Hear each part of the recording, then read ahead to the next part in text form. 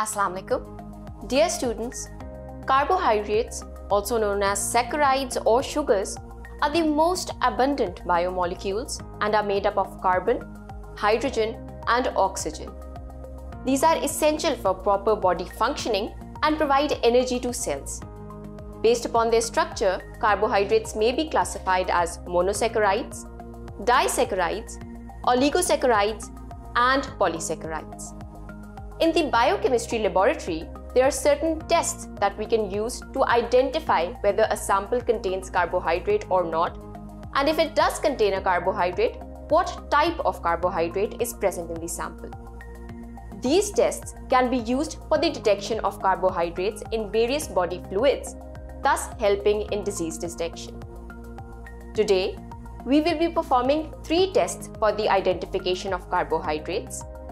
The first test that we will perform is known as the Molish test. The Molish test is basically a general test used for the identification of carbohydrates and will give a positive result for all carbohydrates regardless of the fact whether a monosaccharide is present or a disaccharide is present. The principle of this test is based upon the dehydration of the carbohydrate in the presence of concentrated sulfuric acid to yield an aldehyde, which will condense with 2 molecules of a phenol, usually alpha-naphthol, to give a purple or violet colored product.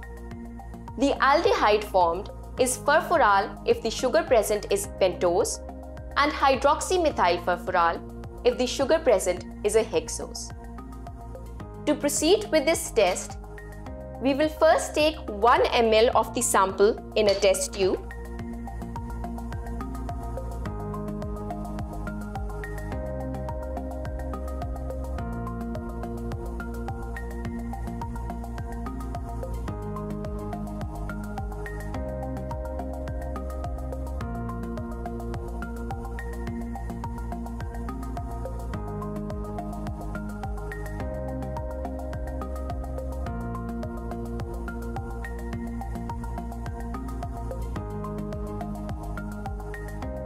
Next, we will add 2 to 3 drops of alpha-naphthol.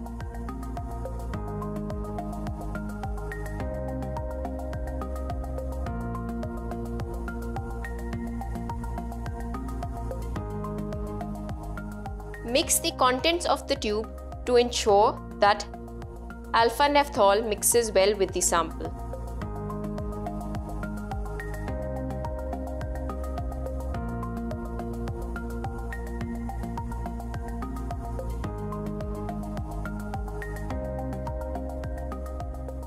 Next, we will add 1 to 2 ml of concentrated sulfuric acid to this tube.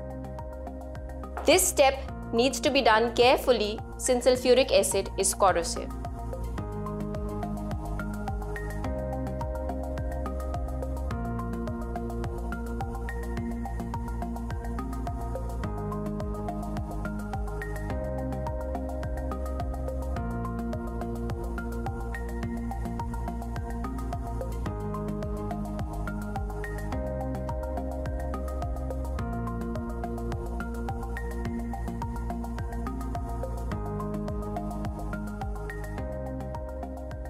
The formation of a purple or violet colored ring will indicate that a carbohydrate is present in this sample.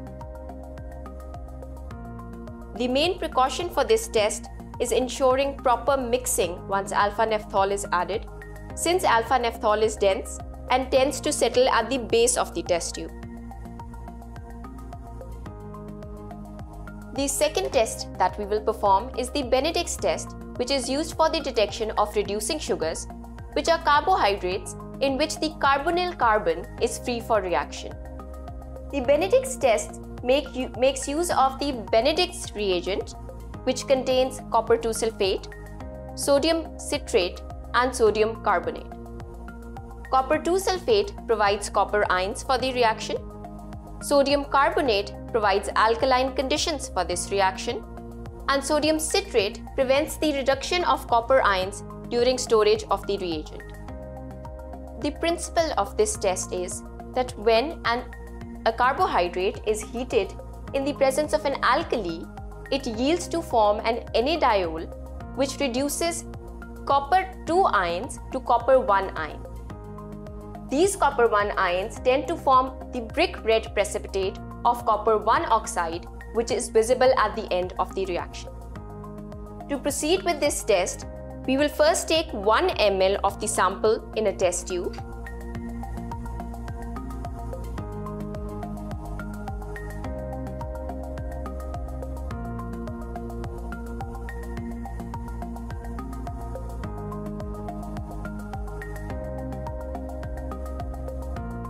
To this sample, we will add 2 ml of Benedict's reagent.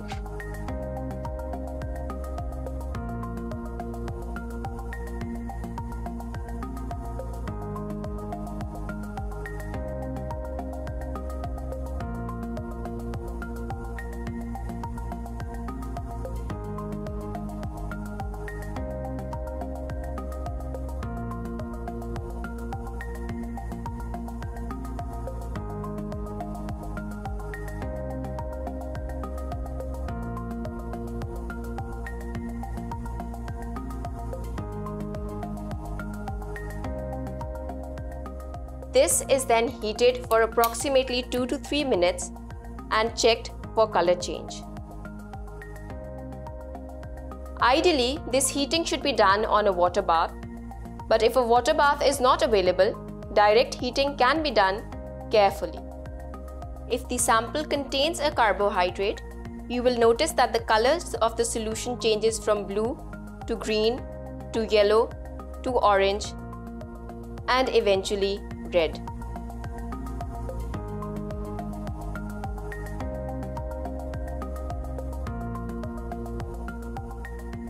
The formation of this red color indicates that this sample contains a reducing sugar. The last test that we will perform is the iodine test, which is used to detect the presence of a polysaccharide, namely starch, in the sample. The principle of this test is that iodide ions present in the iodine solution get absorbed in the amylose present in the starch molecule and produce a blue-black color. To proceed with this test, we will take 1 ml of the sample in a test tube.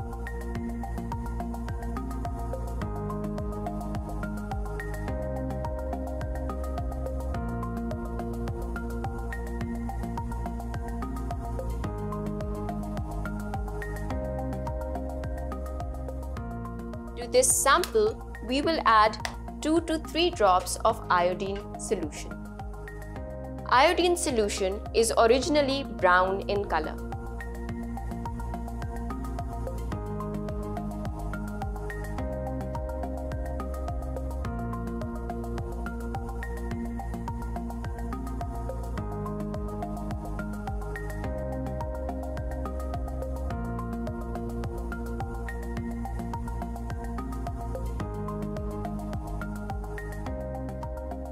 We will add 2 to 3 drops of iodine solution to this.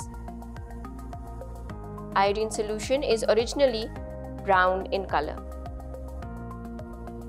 The presence of blue-black color indicates that this sample contains starch.